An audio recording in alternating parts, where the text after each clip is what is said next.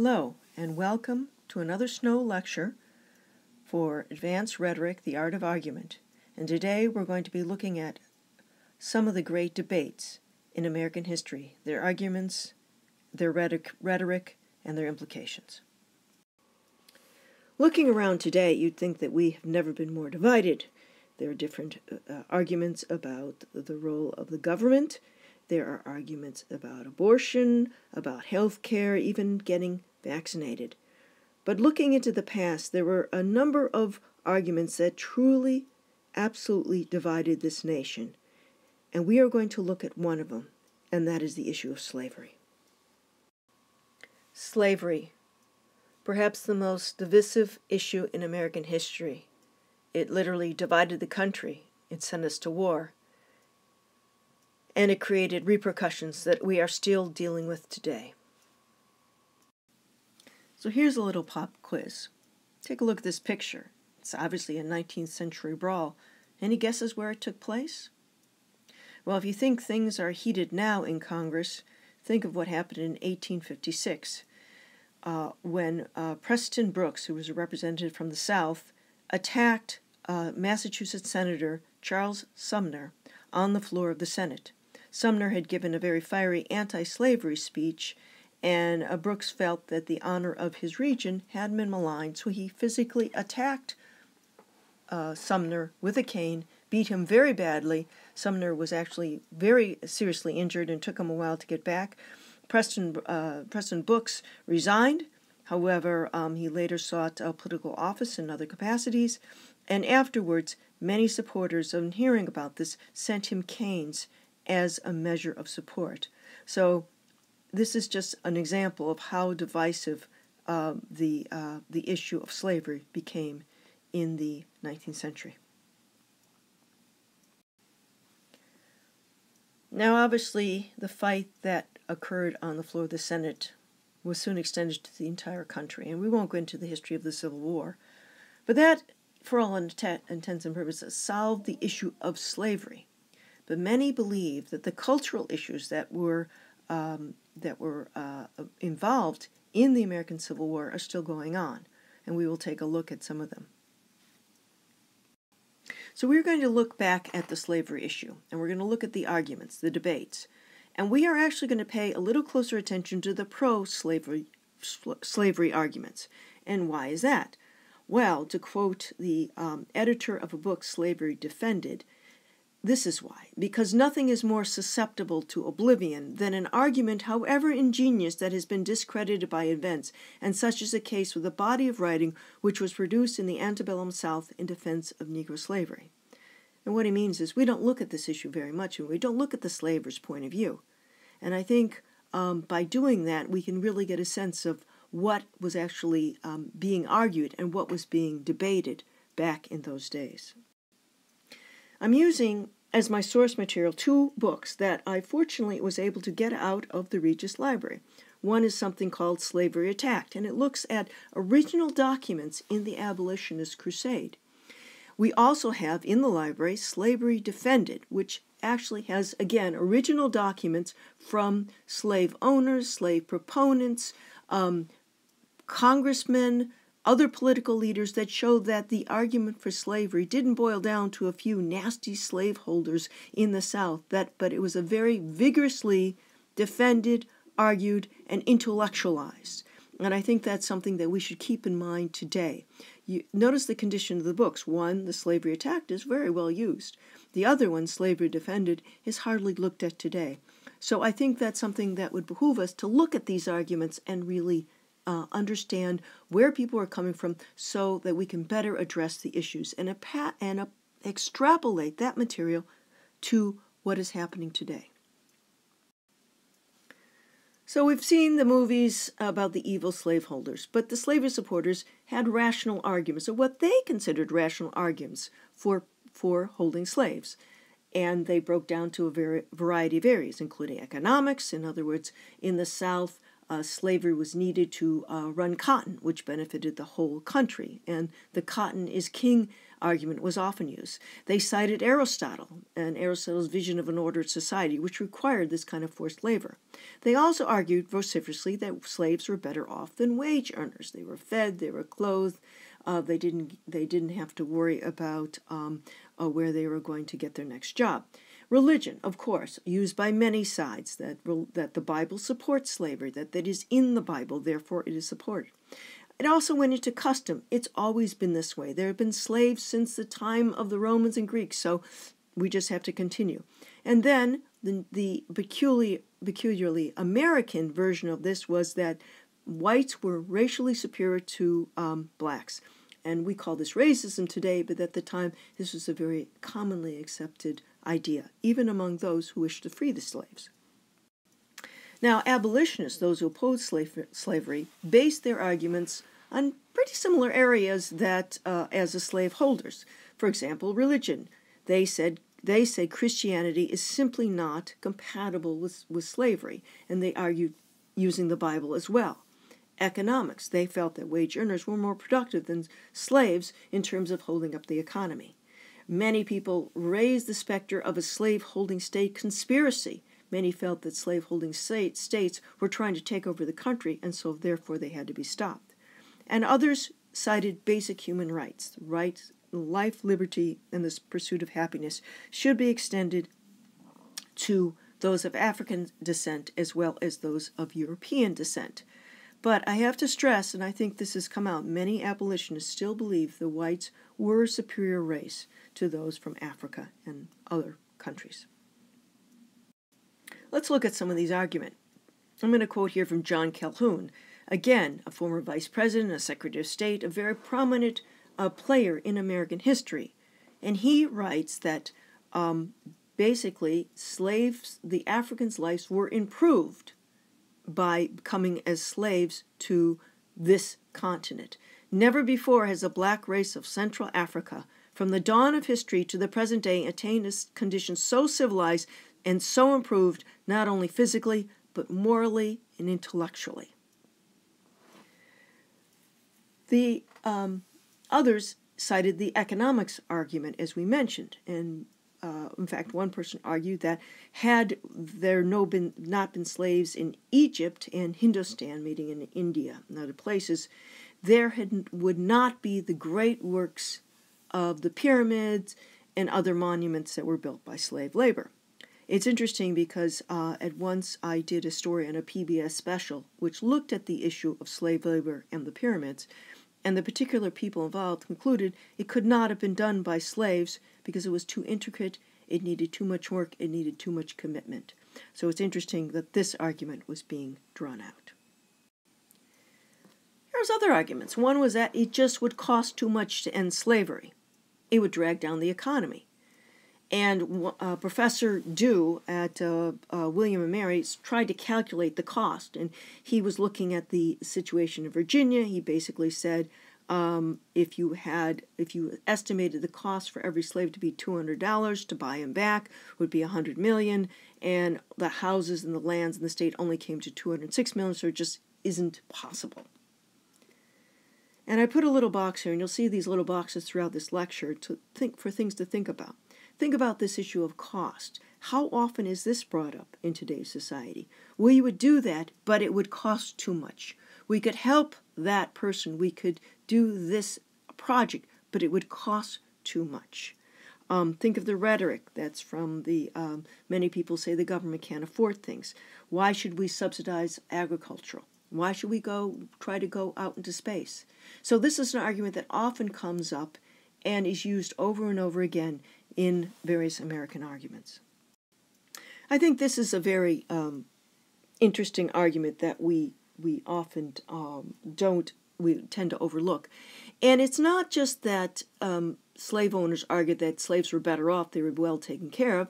They just said as an economic model, this kind of feudalism was better than the harsh capitalism that they were seeing emerging. They looked at the Irish, who were starting to die amid the first of several potato failures of the potato crop. And they looked at this and they basically had said that slaves because they got housing and food and other amenities, were better off than wage earners who just got a little bit of money. And at the time, wage earners were indeed not very well off. There were even poems written for it, and here there are a couple of poems that I brought in. These were used as a kind of a rhetorical flourish to support this area.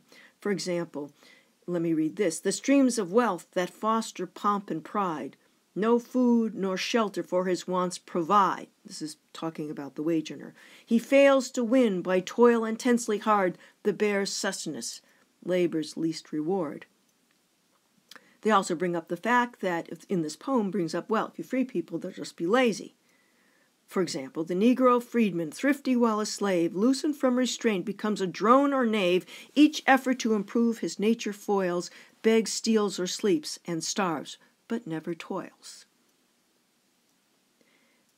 Let me read the last section here. Secure they toil, uncursed their peaceful life, with labor's hungry broils and wasteful strife, no want to goad, no faction to deplore, the slave escapes the perils of the poor.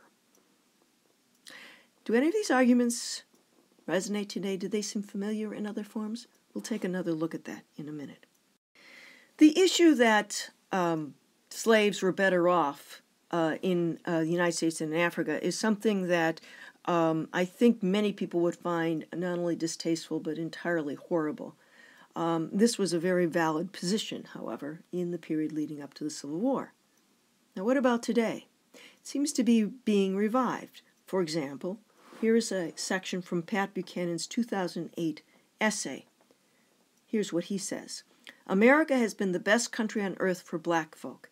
It was here that 600,000 black people brought from Africa in slave ships grew to a community of 40 million, were introduced to Christian salvation, and reached the greatest levels of freedom and prosperity blacks have ever known. That's his opinion. It might be debated, but it certainly is something that many people, primarily white people, in this country have come to believe. Take a look at this 2011 political platform. There's the idea that African American families in slavery were more intact than they are today. This one, I think, is more patently false given the instances of slave families being broken up. However, this is a point that has been repeated, that is increasingly being repeated, and we'll see it again in this next coming election. Now let's look at that argument about wage earners versus slaves, as you will. Think about that. Consider the debate over the minimum wage. Here are some facts that I brought up, or some points, I should say, from the Cato Institute, which basically says that if you give people higher wages, it's not going to help them. And they have their reasons, and I think if you go to the website, you will find where they back it up. But they're basically saying if you give them more money, it's not going to bring them out of poverty. They will lose jobs. There will be higher prices. This is one of the issues that they bring up. Now let's take a look at the abolitionist arguments. Again, we're not dwelling on those. I think this is something that you probably got in many of your history classes. But a thing I want to stress is that even within the anti-slavery or abolitionist movement, there were many factions, and they took different positions. Some wanted to political reform. Some wished to persuade slave owners to give up their slaves by moral argument or appeals to their emotion and to their reason. Some wished to free slaves and take them back to Africa. But many people tried to show that slavery was not benign because they felt this was a very potent argument. In 1839, Theodore Weld, his wife Angela, her sister Sarah Grimke, she's part of the Grimke sisters who were quite prominent, they started researching this issue, trying to use logic and emotion to reach people's hearts. And so they went through the newspapers and they found evidence of whippings and cruelty to slaves. And these are just little bits and pieces that were ordinary notices in the newspaper. So the idea was this was unbiased information. And if you look at them, they're pretty awful. They talk about women that for example, committed to jail as a runaway, a Negro woman named Martha, 17 or 18 years of age, has numerous scars of the whip on her back. And they talk about how they can identify these people by their scarring. This does two things. One, it shows the cruelty of living in slaves, and also shows that these people were not necessarily happy. If they were risking the whip, they were not happy in their lot. This is a common tactic, and there are many, many applications of this kind of research and appeals to both emotion and logic. And I've just pulled out one of them, which is, for example, PETA or other groups that they go into slaughterhouses or they go into labs, they take pictures, and they bring out evidence. And the idea is that the average person seeing that will be moved by it. Even if you're not a vegetarian, you don't necessarily want to see the suffering of animals. And I think this is the same logic that these researchers are doing. Say you may have some negative feelings about Africans as inferior, but look at the suffering that they are undergoing. Or you might say the Southerners talk about how benign slavery is, but look at this evidence that suggests it is not this case. So now we're going to drill down on William Lloyd Garrison, and I pick him because he is from Massachusetts, and he is probably very well known, but again, like many things, I think his image has been a little bit sanitized over the year. He represented a radical ring of abolitionists.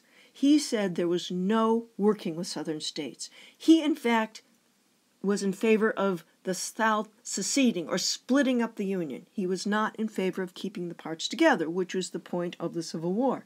He believed there should be no truck, no compromise with slave owners. Absolutely none. Let's take a look at some of the rhetoric that Garrison used. He was the editor of a very influential abolitionist newspaper called The Liberator.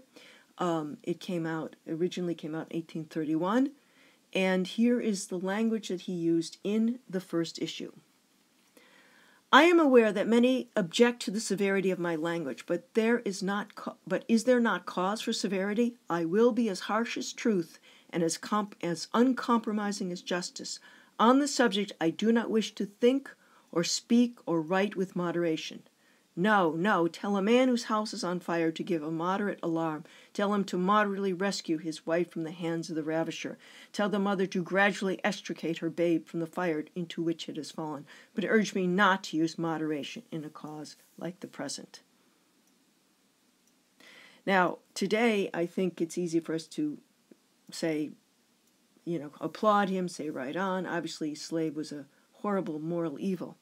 But it's interesting, at the time, maybe other abolitionists believed that Garrison was unnecessarily antagonizing potential supporters, and that he was turning off people as much as firing up the masses. So these are issues that I think come into play today. What do you think?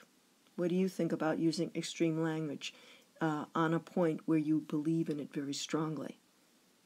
Certainly, you might employ it when it's a cause you believe in, but what if it's the other side of the debate? What about then?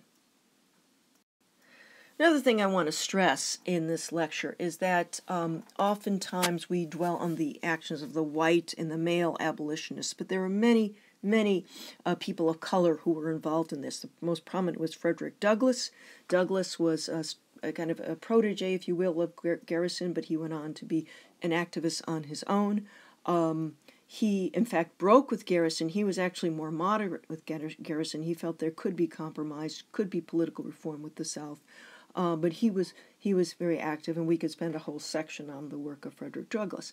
The other aspect I want to stress is that there are many women abolitionists, not just Harry Beecher Stowe, who wrote Uncle Tom's Cabin, but many others who were very active in this particular political value battle, and I think people may not hear as much about them today.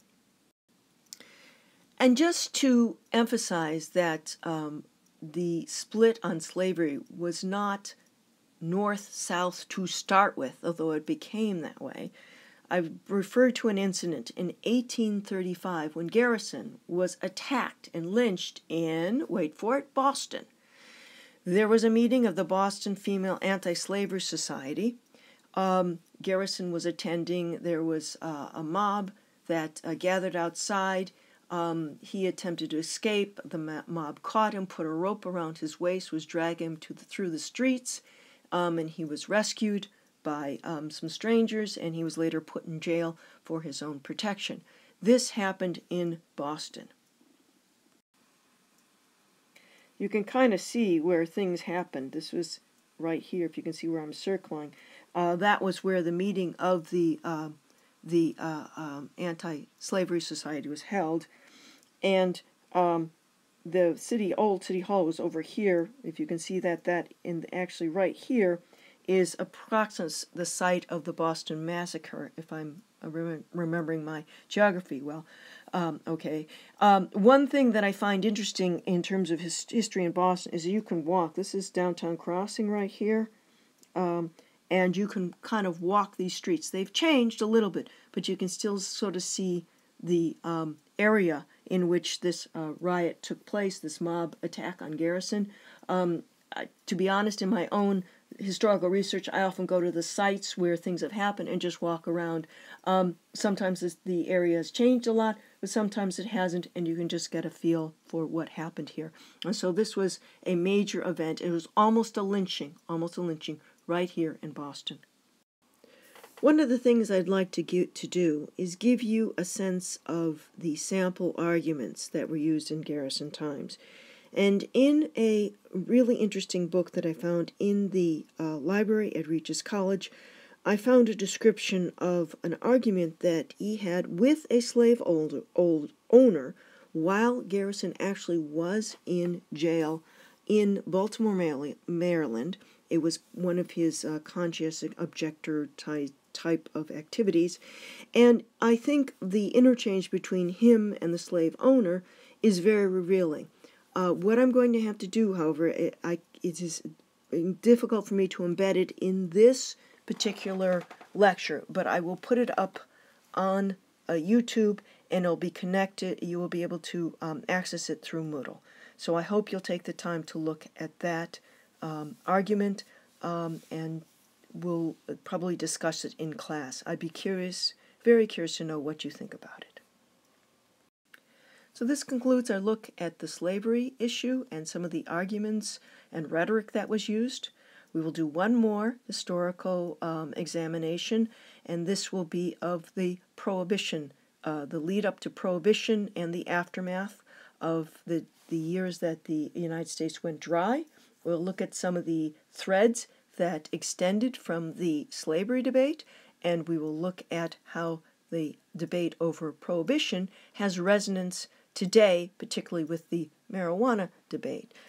So I look forward to seeing you on Wednesday, in which we'll talk about the effects of banning alcohol in the United States.